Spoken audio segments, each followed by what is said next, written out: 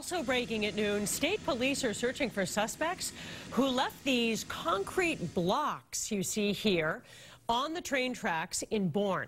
A train operator spotted the blocks on the tracks this morning and was able to stop his train in time. The Cape Cod Central Railroad runs a Christmas train on those tracks every holiday season. State transportation officials tell WBZ that the blocks had been used to secure a tent, which was part of that event, and they believe vandals then rolled the blocks from the tent to the tracks. If you should have any information, you are asked to call state police.